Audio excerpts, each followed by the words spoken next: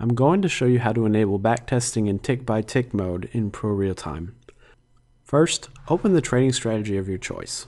To do this, click this button, go to the Backtesting and Automatic Trading section, and choose your system. Then click Modify here. ProBacktest in tick-by-tick mode is an option that you can set. Backtesting with tick-by-tick data lets the system determine the sequence of execution if several orders are triggered by your trading system in a single candlestick.